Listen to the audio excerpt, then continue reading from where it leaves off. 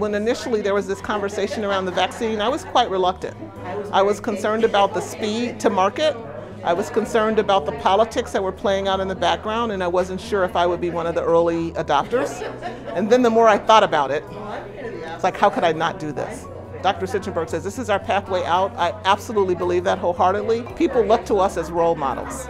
If you think about the way that this disease impacted my community, people of color, the impact has been absolutely horrendous. I feel wonderful to be fully vaccinated.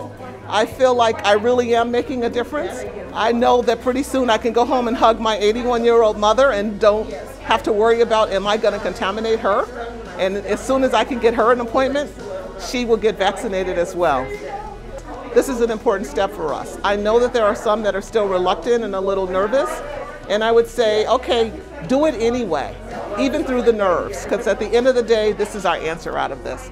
I got mine, you should get yours.